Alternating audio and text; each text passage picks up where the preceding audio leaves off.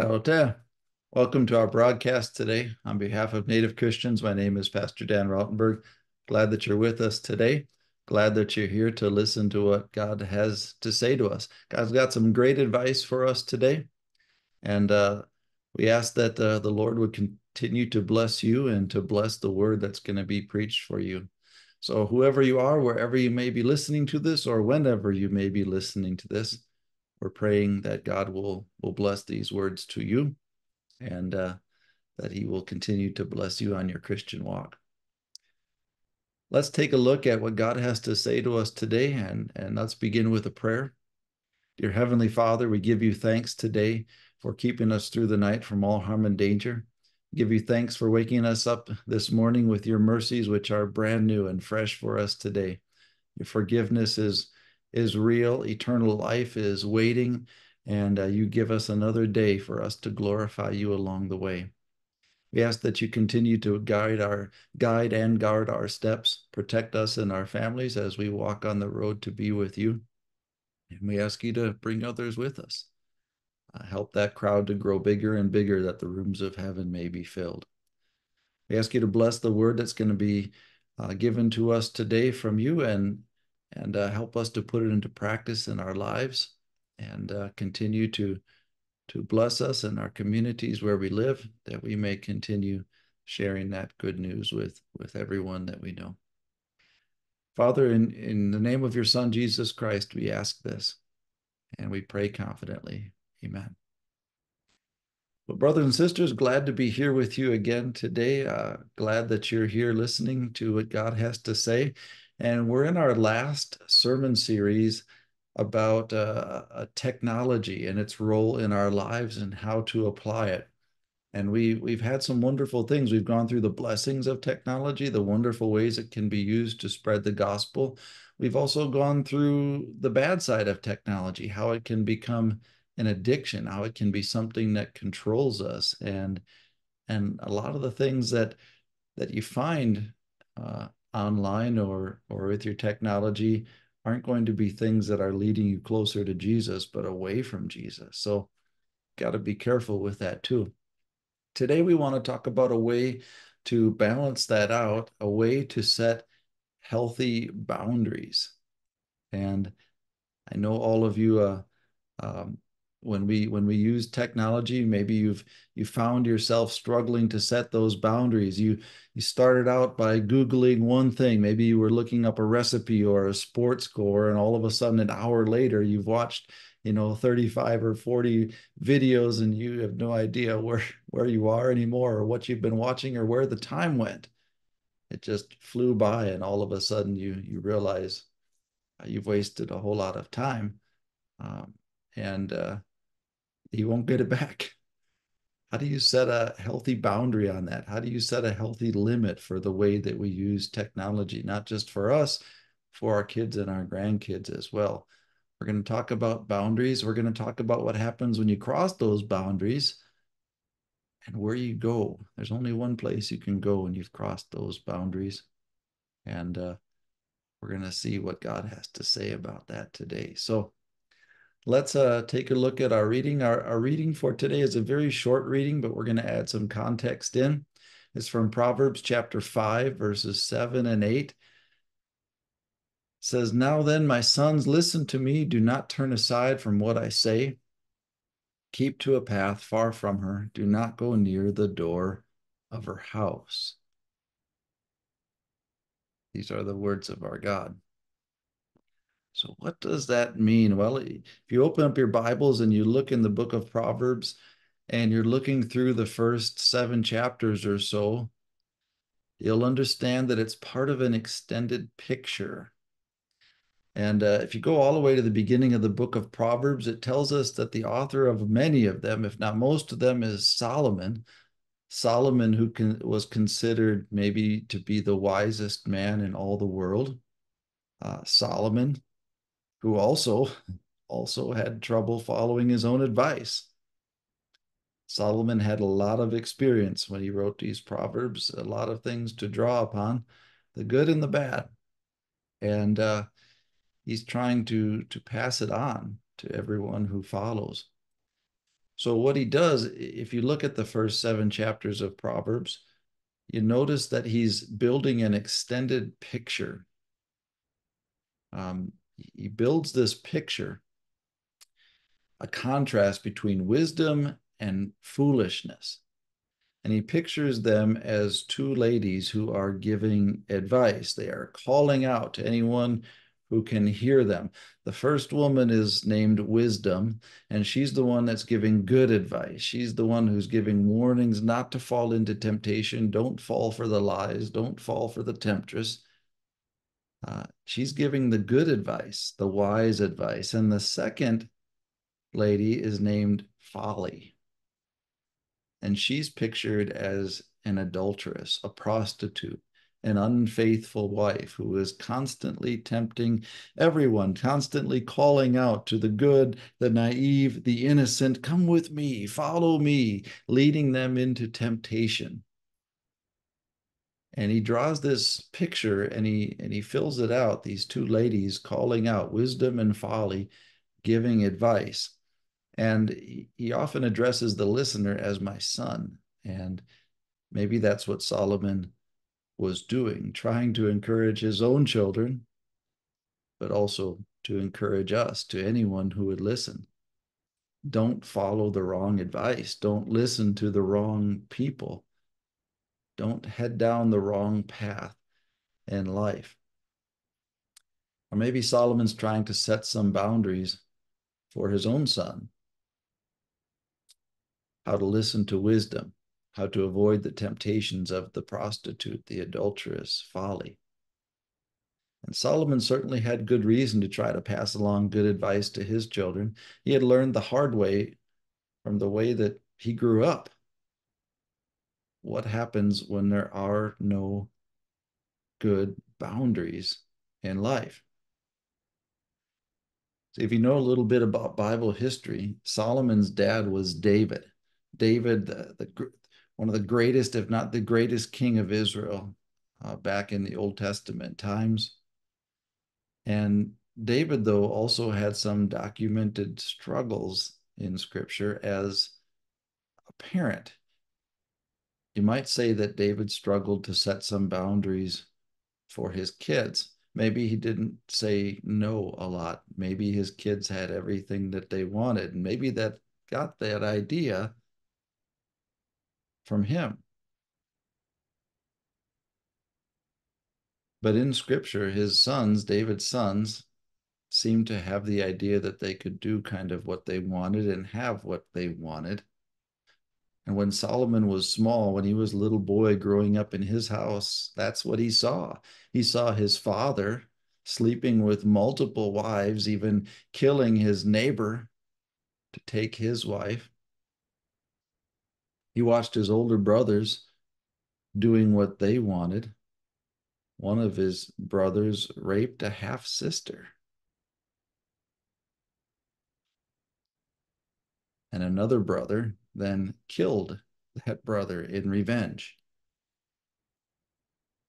He had an older brother named Absalom who even led a rebellion against his own father, a full-blown rebellion in the whole country, tried to murder his own father, get rid of him and become king in his place.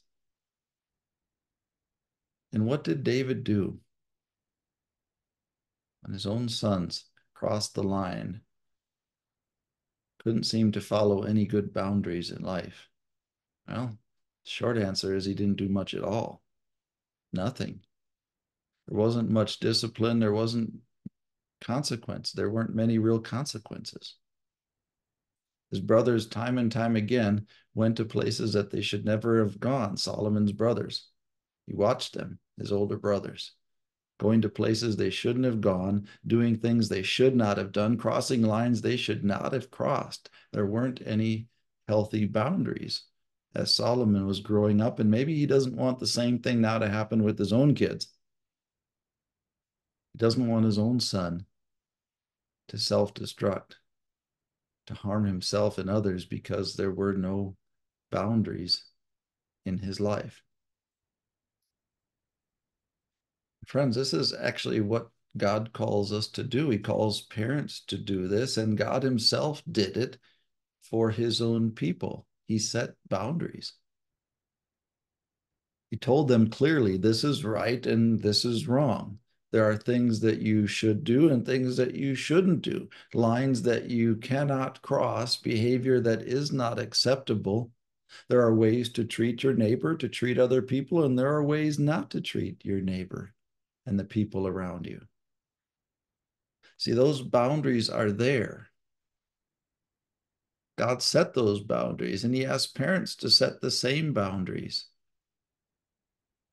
And those boundaries are good things. Don't get the wrong idea. Boundaries aren't there to restrict us, to take us away, to fence us in, to take the freedom and the fun out of our lives and make us miserable. No, those boundaries are there because we need them. They're there for our own good. See, if we're honest, we understand that we are sinful people. We've been corrupted, infected, ruined by sin, and we live in a world that's been ruined by sin. We have something inside of us now that's not good, a sinful nature inside of us that wants to be God, doesn't want to listen to anybody, doesn't want to take orders from anybody, a sinful nature that wants to do whatever it wants, to have whatever it wants to have, to get its way all the time. And you know what that's going to do? That's going to destroy us. Why did God give us rules and commandments and boundaries? Because without them, we self-destruct and we take everyone down with us that's around us. Do you see that's what the 10 Commandments are there for? Have you ever looked at the commandments that way, as God's boundaries to protect us from ourselves, to keep us from self-destructing, to keep that sinful nature from running wild, from being out of control, from destroying us and everyone around us? Think of how your life would be if everyone followed those commands, if everyone stayed within those boundaries. If we loved and respected God and his word like we should, we wouldn't self-destruct. We wouldn't be in danger of losing our souls or losing heaven. Think about how much better life would be if we treated our neighbor the way that God tells us to treat them. How good would your life be if no one ever stole from you, no one ever tried to hurt you or harm you, to inflict physical violence, if no one ever disrespected their parents or their people in authority, if no one betrayed you and cheated on you, if there was no divorce, if there was no adultery, if there was no one to lie about you, to slander you, to gossip about you, to tear down your reputation, if there was no greed and envy and selfish coveting when you want something that you shouldn't have. Think of how much better your life would be if you never had to worry about anyone doing those things to you.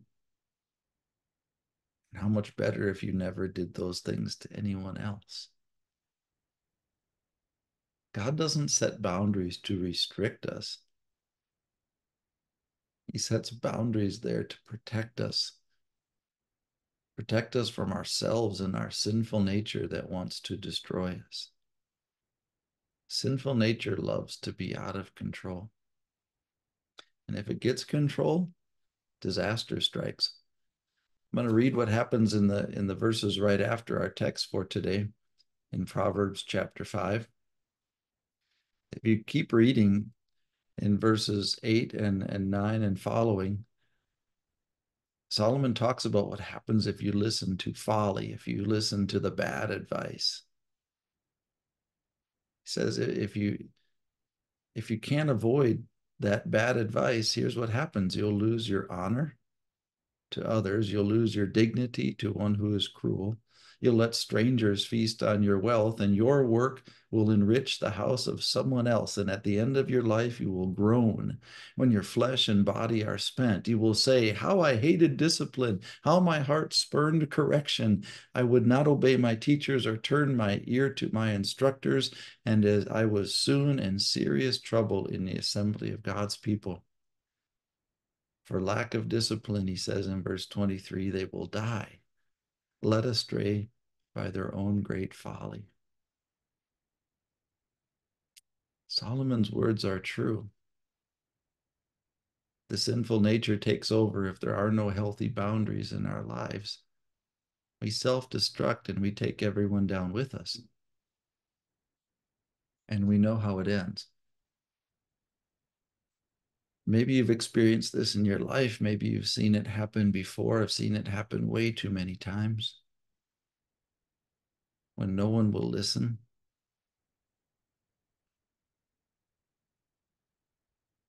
you end up standing in front of a casket or at a grave saying, if only they had listened. We try to say things like, be to God or need a God, like it's their fault or it's your fault and they should have listened. We say those things, but those words aren't any comfort in the end. They're not any comfort at all. When a person self-destructs, it's not just themselves they're hurting. People say that sometimes, right? I can do what I want as long as I don't hurt anybody else. No, you're always hurting somebody else. If you're the one that's ever stood at a casket or at a grave saying, I wish they would have listened, you know that hurts. It always hurts someone. It hurts the people who are watching it. It hurts the people who are caught up in it. It hurts the people who go down with it. It hurts everyone involved. Solomon is right. When there are no boundaries, it always ends badly. Sometimes we don't want to set boundaries because it's hard. What if they get angry? What if somebody walks away? What if somebody pushes you away? Well, guess what? Friends, you have nothing to lose. Without boundaries, they're already lost. You understand that? Solomon did. So he's trying. He's trying not to make the same mistakes that he saw when he was growing up. Out of love for his sons, out of love for everyone who would listen after him, he's trying to set some healthy boundaries, set the healthy lines. Here's what you do and what you shouldn't do. Here's who you listen to. Here's who you don't listen to. Here's what's right and here's what's wrong. Don't go there, because there will be consequences. For lack of discipline, people die, led astray by their own great folly.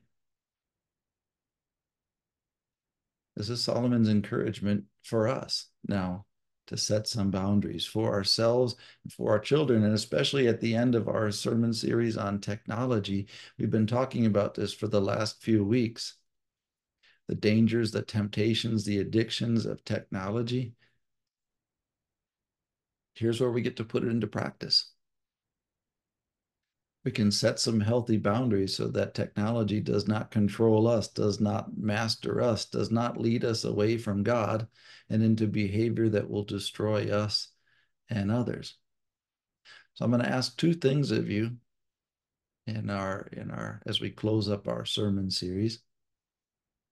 And the first one is this: if you're looking at your own use of technology, or if you're a parent and you have a young person in your life, a child or a grandchild, do you know how they're using technology? Or look at yourself. How are you using technology? How are you using social media? How are they using social media? What things are you consuming? What's going into your eyes? What's going into your brain, into your ears? What are you watching? What are you hearing? What are they watching? What are they hearing? Do you know who their friends are? Do you know what they're watching? Do you know what they're listening to? Do you know what advice they're getting? Do you know how many hours they're spending on it? Do you know what sites they're going to? Do you know what sites they're visiting, what things they're looking at, what movies they're watching, what internet addresses they're going to?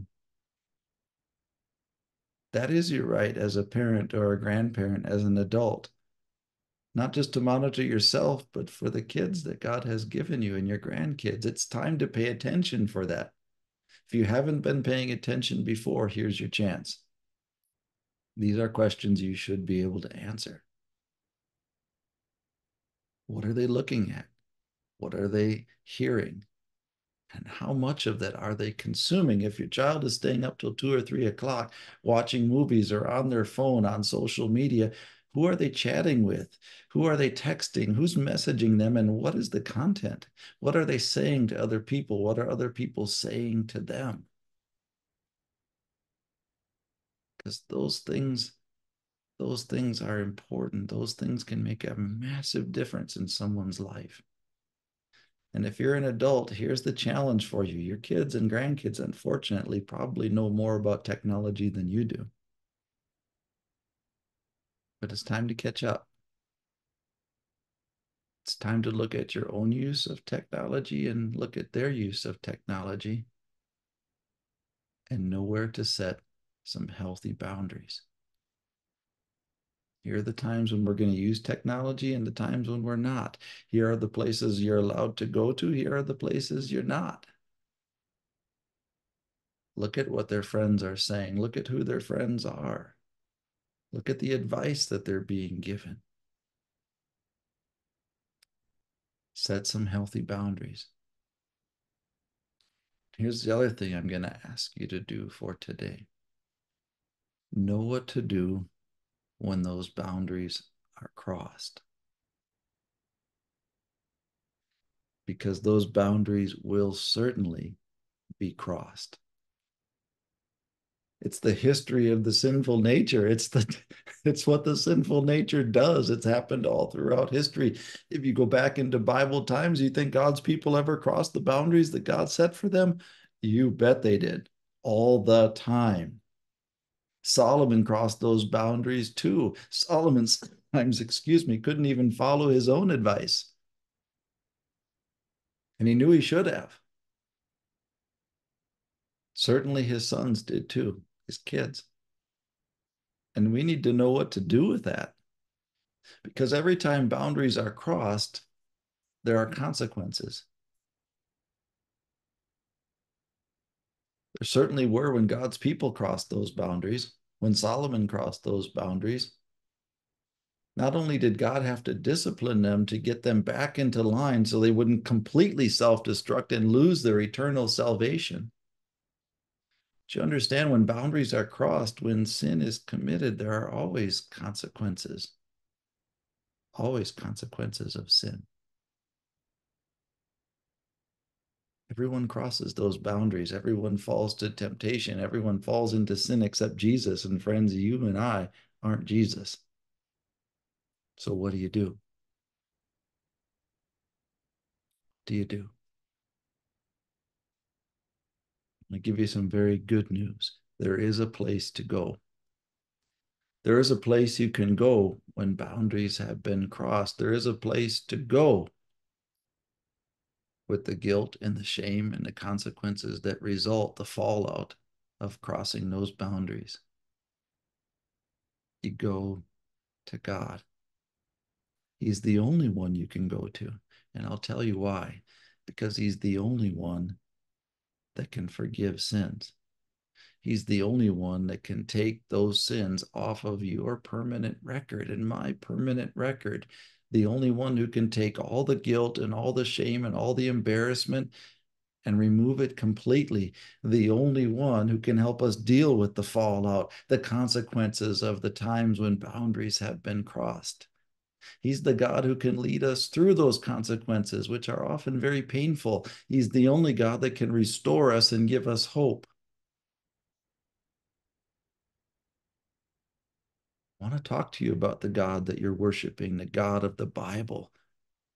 God who made sure that these words were recorded, who made sure that Solomon's advice was written down, who made sure that the history of all of God's people was right there for us to learn from and see, because it's not just something we learn about our sinful human nature. We learn something about our God, and He is a God who does not give up on us.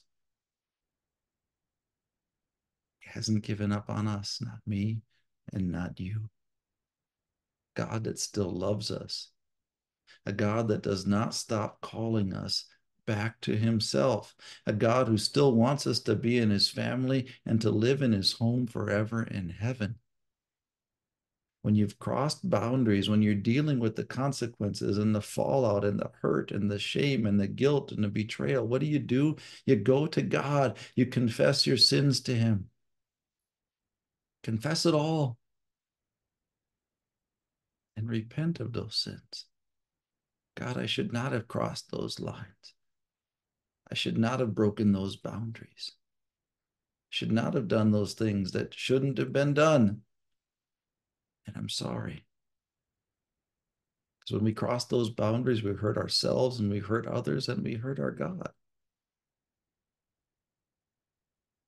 But when we go to Him in repentance, He doesn't cross His arms and turn us away. No, He doesn't write us off as lost causes. He doesn't look at us as hopeless disasters, worthless and unsavable people. No, He does not. He does the exact opposite. He says, I've been waiting for you. I've been waiting for you to come back to me. He's been waiting to refresh us, to renew us, to restore us. If you woke up this morning, He still has plans for us to serve Him and glorify Him too. Understand that God is a God who has made us some wonderful promises, like the one in 2 Timothy chapter 1, verse 7, where He says, God does not give us a spirit of timidity, but of power and love and self-control. It's one of the fruits of the Spirit, self-control. In other words, God wants us to have this. God wants to grow and develop it inside of us every single day. And if you're awake this morning, thank Him. Thank Him for waking you up new, fresh, with mercy this morning, forgiveness this morning. All of your sins, all of your shame, all of your guilt has been taken away. God will not hold it against you. He's given you this day to work with us, to work with me, to work with you, to grow us. Help us to glorify Him. Our identity has been completely changed. If you were with us last week, we talked about that extensively. When you are in Christ, you are someone new, someone who's been given a brand new life, a brand new identity. This is who you are. This is how God looks at you, not as a victim, but as a victor. And this is our day for God to strengthen us and work with us, to develop those fruits of the Spirit, including our self-control, to help us set those healthy boundaries, to help us navigate through the mess that's left from our past mistakes. Gives us His hand and He walks us through. Not just for us, but for everyone who's depending on us too. Our kids, our grandkids, everyone around us. Last thing God wants for us is self-destruction and misery. No, He wants way better things than that. So He's going to help us and restore us. I want you to leave today remembering that. We all have struggled with boundaries and setting healthy boundaries in our lives. We've struggled with crossing boundaries in our lives. But here God is saying, this is where you go when you cross those boundaries. Come to me. You who are weary and burdened, and I will give you rest. Come to me. He's looking to renew us, restore us, strengthen us, enable us to continue on with our lives, to set healthy boundaries for the way that we use technology. And He's going to help us do that. He's a God who keeps His promises. So pray that for you today, that we would continue to see the boundaries that God places in our lives as things for our good and to set those healthy boundaries in our lives for ourselves and everyone who depends on us, technology and anything else. May God bless us in the way that we set those boundaries, especially with our technology. Amen. God bless you. Amen.